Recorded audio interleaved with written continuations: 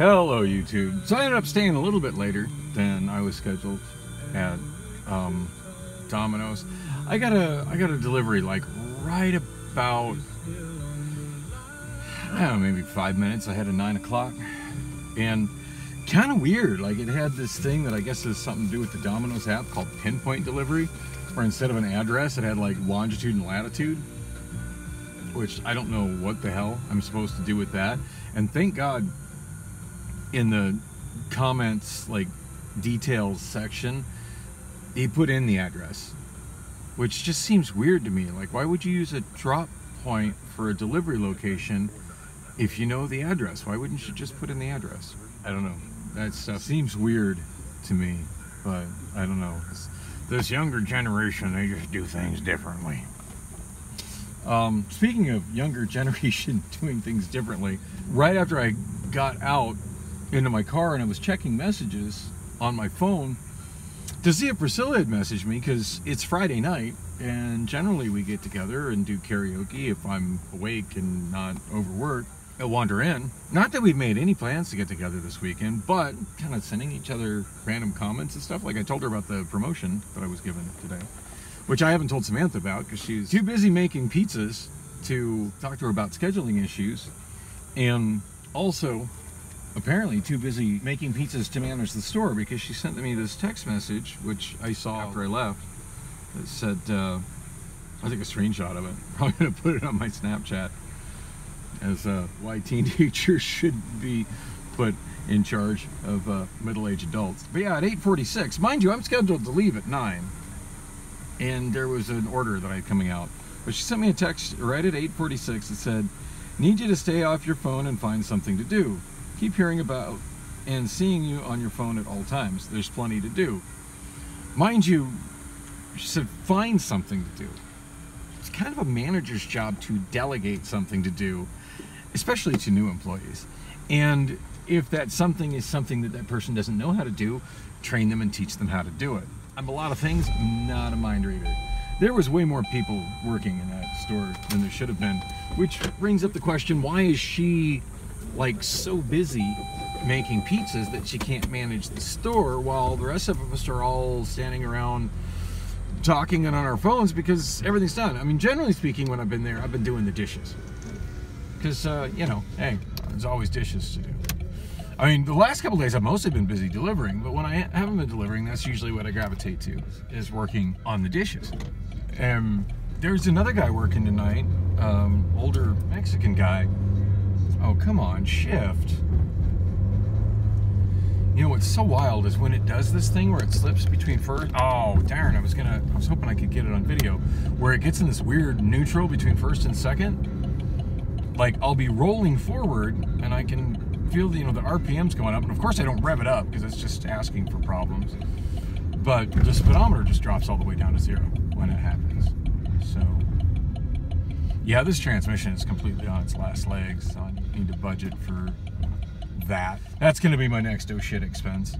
Anyway, yeah, I mean, if he has time to be texting me, but can't, like, I was in the restaurant. Like, if there's something you want me to do, come ask me to do it. Anyway, I texted her right after I left QT and just said, I'm off. So, and only she understands how many phones that I have. When she's sending a text message, she's sending a text message to my iPhone, which I was hardly using at all, other than shoot a few videos here and there. And I think I downloaded a couple of things from Microsoft Cloud from it. But it's not like I'm sitting there staring at the phone. Like, I start the download and I set it down and I come back later and pick it up, see if it's done, and start the video. I'm like, okay, it's there. Mostly I was looking at Obama Phone 3 because I was trying to upload things to the cloud and kind of figure out how I'm going to break up the next day's worth of videos into, oh, come on, shift, car. How I'm going to break up the next day's videos into end of vlog chapters. Since 30 minutes-ish seems to be the sweet spot of when I make them about 30 minutes long, like I don't have problems with exporting them in iMovie. For some reason, when I get past the 40-minute mark, it just becomes super problematic trying to export them and get them uploaded. But 30 minutes seems to work out pretty well. I've got a segment from the next day of what I need to upload, which I believe is July 12th, where And of course, by the time you see this, it'll be old news. But in that segment, so nice to be driving on this freeway, by the way, and changing lanes, going with the flow of traffic, so I'm not an obstacle and a road hazard. Because yeah, right now, I mean, I know the speed limit is 55, but I'm doing, I'm not doing a whole lot over it, to be honest. I'm doing about 62, but yeah, it's really nerve-wracking getting over to this lane when everybody's doing, between 60 and 70, and I've got to maintain 52 so I don't get a negative driver score. And I have no idea what speed I'm supposed to be doing here. I mean, is it still 55? I don't know. There's a spot where it says that the ramp is 40, which seems asinine for this. It probably refers to the ramp to the right. And those yellow signs technically aren't speed limit signs anyway. I've been warned by Jesus that Samantha doesn't like the way I talk to her. So feels like you're talking down to her. Like, well, talking to her the way I would talk to most 19-year-olds. I'm 53. So that's how she sees it. Is what it is. Don't feel like I've disrespected her as a manager in any way, but I was pretty irritated when the tots all fell to shit. I'm like, yeah, well, I was given vague directions. I wasn't shown what to do. I said, I really need to see what to do. I mean, if I wanted to be a real dick about it, I suppose I could always text her boss, because that's the guy that hired me, Frank. I feel like I got pretty good rapport with Frank. Although I know Domino's really likes to look at things by metrics. I think our metrics for the store are really good. From what I understand and what I've been overhearing people talk about. But certainly one thing I've learned in food management and other management is if the metrics are good because she's doing everything herself, that's not so good. Like, manager's primary job is to delegate, lead, and train. And that text message was like, what kind of leadership is that? Like, if she's got something to say to me, I'm in the store, come say it to me. Or I'm not in the store and I'm out delivering, and at which point, like, hello, shouldn't be texting and driving. And speaking of texting while working, she'll be texting and shit while she's making pizzas. And I'm pretty sure that's a health code violation. I mean, anytime you touch something that's not food or food preparation service, you're supposed to go wash and sanitize your hands, including but not limited to your cell phone. So, and I'm not the kind of guy, I don't want to throw her under the bus to Frank like that, but yeah, probably you need to put that away while you're making pizzas, because that's a health code violation. I understand at 19 you're like married to your phone and you can text incredibly fast because that's what you kids do, but something you shouldn't be touching while you're preparing food. I mean, yeah, I'm messing with mine a little bit, but for the most part, like, I've walked in, there's nothing immediately that I'm aware of that I need to do.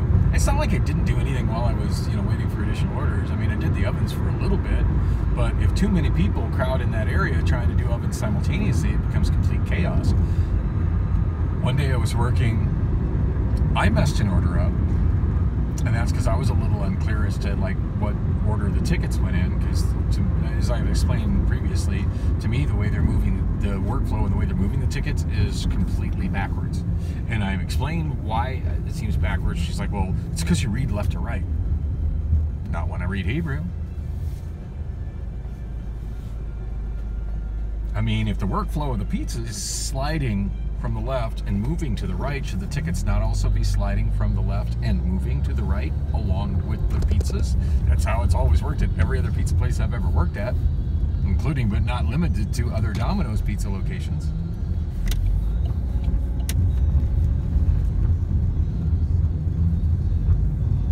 So,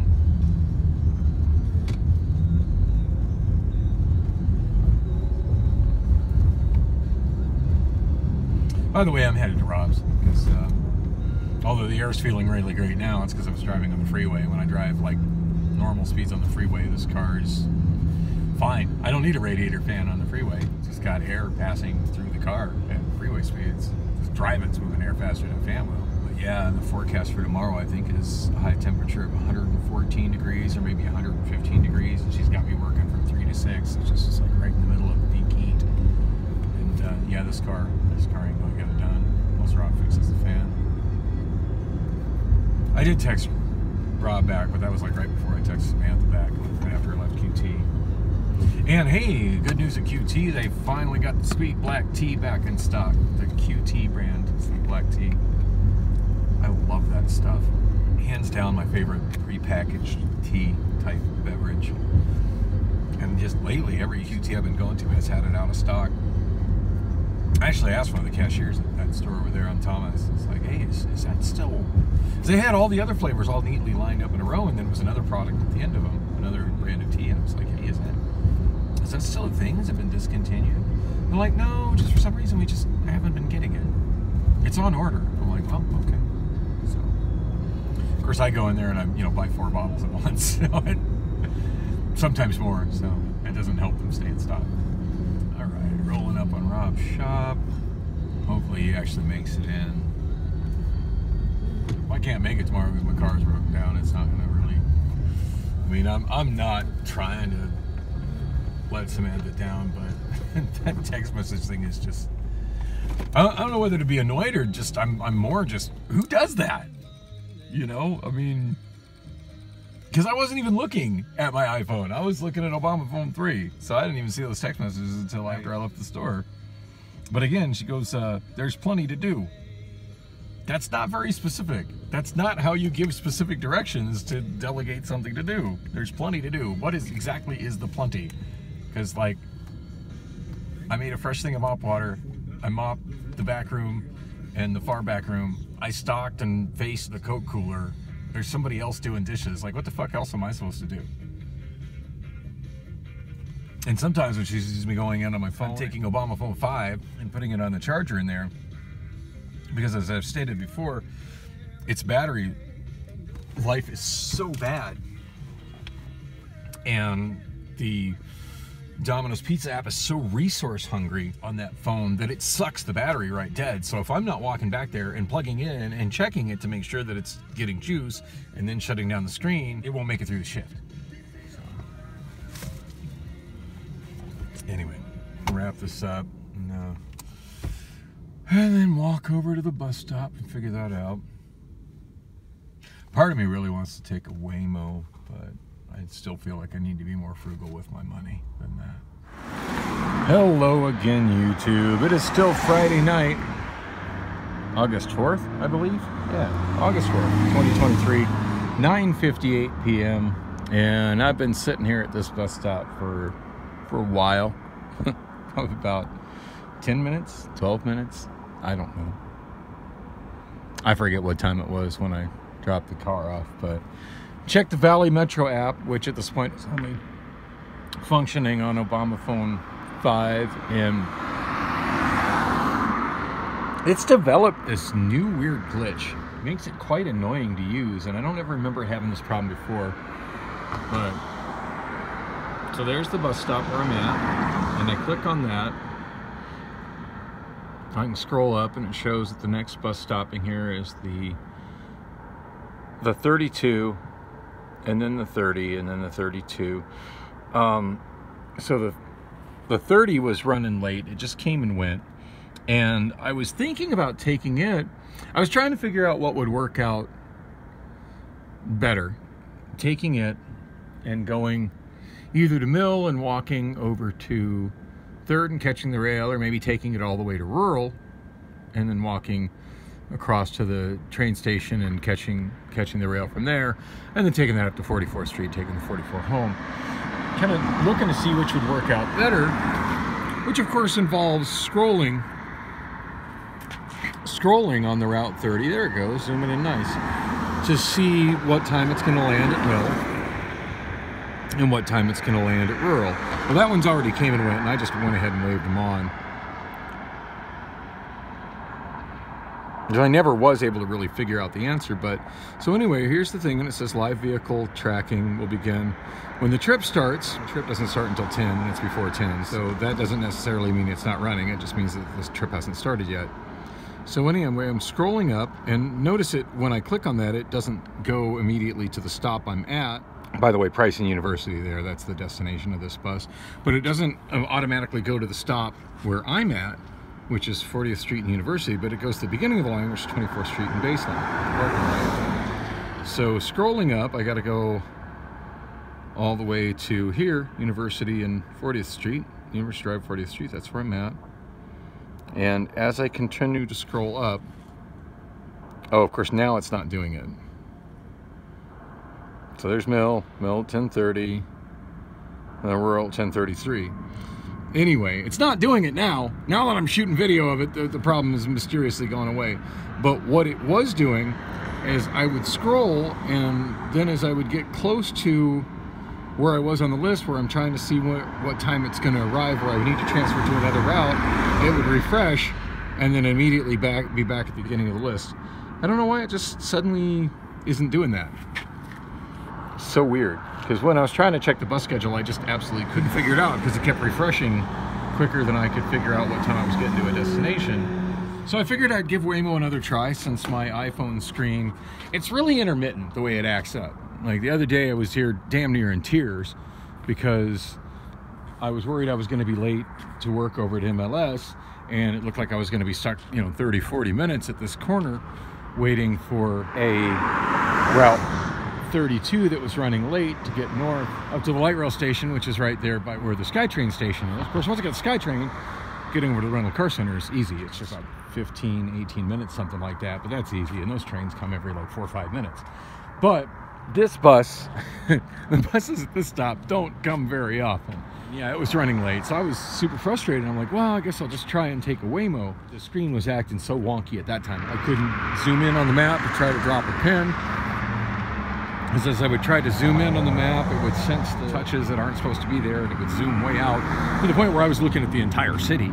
So much for trying to zoom in on a building, I tried to zoom in a little bit, and then it automatically zooms out to the point where it's like, if I'd have done that a few more times, I'd have been looking at the whole state of Arizona on the map. Not helpful. And that's not because of the software, that's because my screen is whacked. And of course, when I dropped it and cracked it, that pretty much voided warranty. There's no point in me even trying to get out or replace it.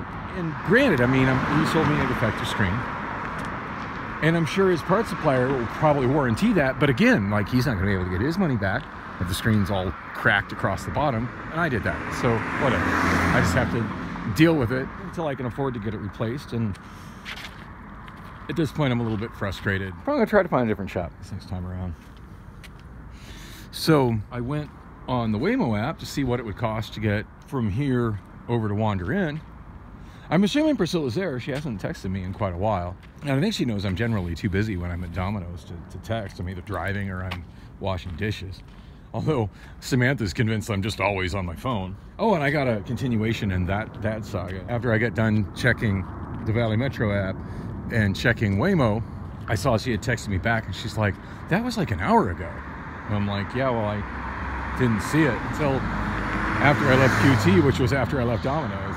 And she just responded to that with a thumbs up. So I don't know. I can't explain that one. From a food service perspective, I'm a little bothered that she's doing anything on her smartphone while she's making pizzas. That's not a food preparation utensil. Put that shit away. Or delegate somebody else to be making pizzas and sit down at your desk and do some texting. But if you've got somebody in the building that you think should be doing some side work, by all means, delegate them some side work. Instead of a fucking text message that says there's plenty to do. Obviously, I didn't see what that plenty was to do. When I was working on mopping the back room, I had a couple people tell me that it was pointless for me to be mopping the back room that early. Sorry, I ran a fresh mop bucket. I'm looking for something to do. But she's convinced I'm on the phone all the time. Whatever. And the funny thing is, I don't think she even understands I have multiple phones.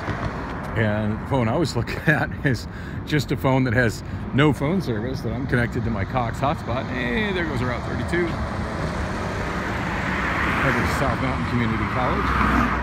Yeah, I mean, she thinks she understands that that's a completely different phone that doesn't receive any messages whatsoever.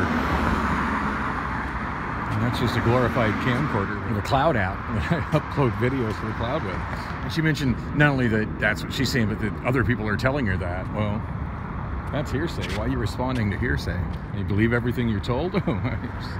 I remember when I was 19 and fell ill. I needed to text her, but not right now while I'm waiting for the damn bus. But I do need to text her and ask her if she's made next week's schedule or not. I know Rob wants me down at MLS, wants me on the evening shift as soon as possible. She didn't have the schedule posted today, and I haven't been at Domino's enough to really, and for that matter, neither is Samantha, for anybody to really know when the schedule is posted. It takes effect Monday, but when does it get posted?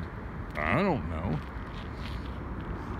It's moments like this I really miss the stability of Amazon, how just everything was on the A to Z app, and I have a regularly scheduled shift, and I could scroll ahead for months and see what my schedule is, and if there were any variations in it, you know, because of the holidays that are planned months in advance.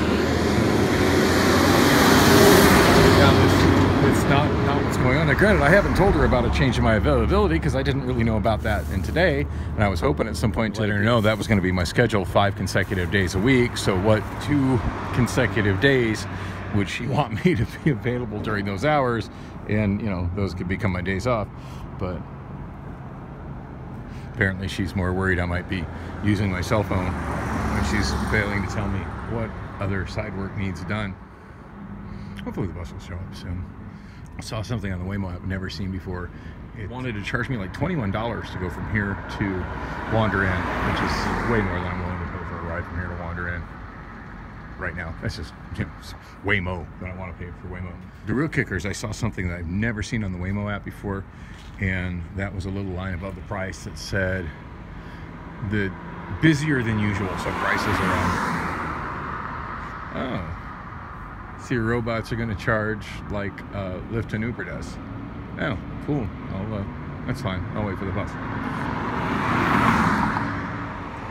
All right, the Valley Metro app is doing that thing that I was describing before, and apparently it only happens if it's a bus that's being actively tracked. So there's the Route 32. It's on its way to me, and it's running, I think, about 6 minutes late or something. And there it's at, you can see it's at, by the red text, it's at 40th Street in St. Catherine right now. And as I scroll up to see what time it's going to get here, it see the little spinny thing, and it refreshes, and then it pushes it right back up.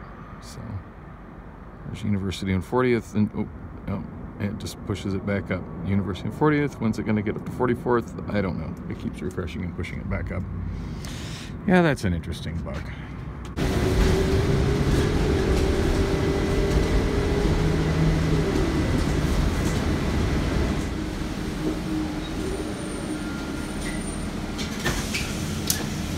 Thank you.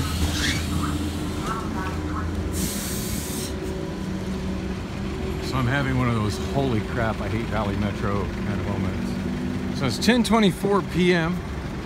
and I was, that bus is running maybe about 2 minutes late. So the problem isn't that bus running a little bit late. The problem is just asinine scheduling. Yeah, 10:24, trying to transfer to continue moving northbound. Like I'm coming north on 44th Street and I'm trying to continue traveling north on 44th Street. It's 10:24 and the bus left that bus stop over there directly across the street where I go to continue going northbound on 44th Street. It left there at 10:20, so I missed it by 4 minutes. Even by the schedule, I would have missed it by 2 minutes. I don't understand why the buses are so poorly scheduled here. It just absolutely blows my mind. The next one isn't until 10:59. Or is it 10?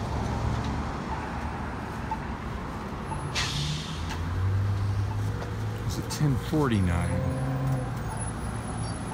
I think it's 10:49. I should check that just to be certain. You know, this whole time I've been doing the Valley Metro app on Obama phone 5, and this entire time it's been on my iPhone. I mean, I can't do it on my iPhone because I'm recording on my iPhone right now, but I could have earlier. And that weird refreshing bug, I don't know if it's an Android thing or if it's this app just doesn't work well on a UMX because UMXs are awful. But yeah, I didn't do that on my iPhone. So, yeah, 10:49. So a good solid 25 minutes. And I'm not sure the temperature right now, but it is still plenty hot out here. Actually, Obama phone 3 has it. Should be able to check the temperature on that.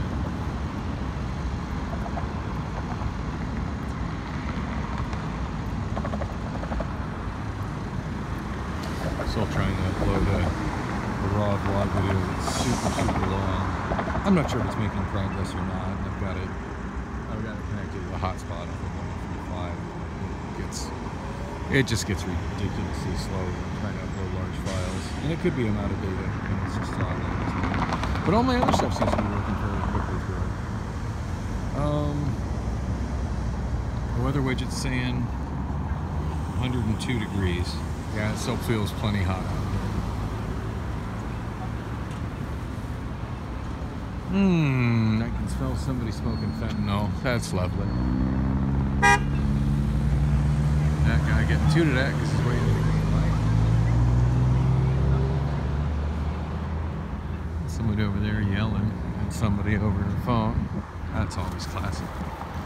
And my iPhone refusing to focus at night. It's been so long since I've shot video on this thing at night that I kind of forgot that was a problem. Oh, and of course I'm trying to get over to the SkyTrain station and I'm on the wrong side of Washington for that. La la la. That's all right. I enjoy jaywalking Washington. Oh, she's happy. You want to be fucking funny, right? Ha ha, yeah. Who got the last laugh now, nigga? Fuck wrong with you? Yeah, bye. What a sweetheart. She sounds so pleasant. Not to cross the tracks.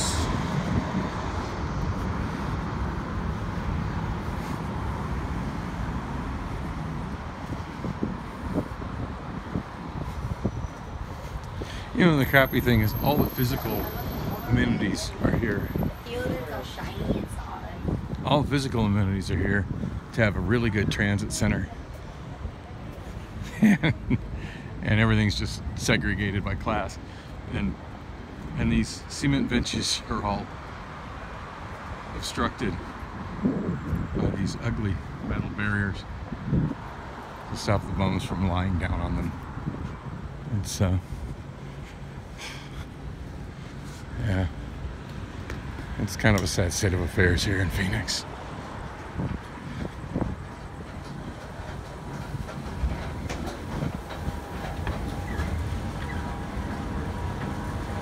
I think I'm just gonna head home. I was thinking about going to Wander Inn, but it's been a long day. And I've been hot most of the day. And I think I just want to lay down on my bed and crank down the air conditioning. And security's gonna tell me I can't come in here because I'm going to the airport. Like, dude, I work in the rental car center. As I'm walking in, down my shirt.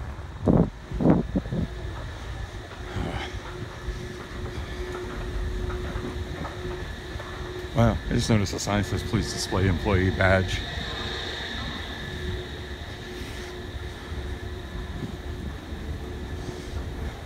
And the whole thing is this is supposed to be a public amenity for everybody in the city of Phoenix, paid for by Phoenix taxpayer dollars. And it is the connection to the Route 44 route.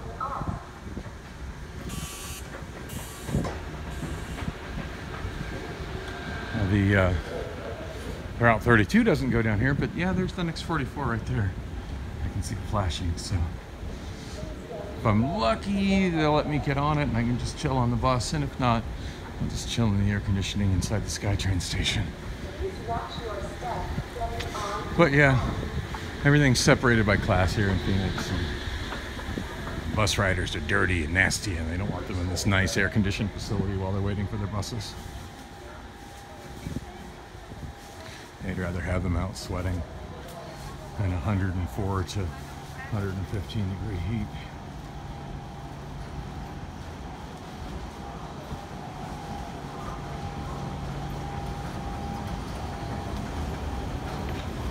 This thing is in focus worth a damn. It's kind of sad because the airplane is really cool looking if I could get it to come into focus. Hey, there it is.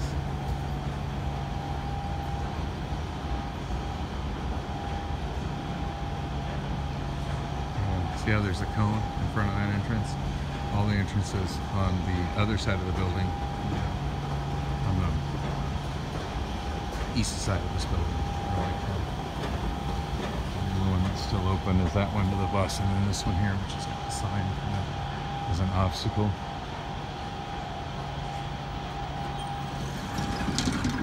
Love this art installation.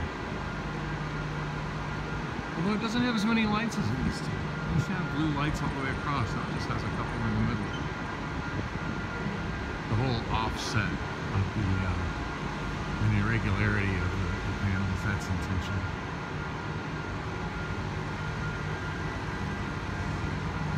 And of course, all the litter bugs is kind of why they're trying to keep people out of this really nice facility. It's supposed to be a nice transit facility, but you know, we got security in place to keep the riffraff who use it for transportation out.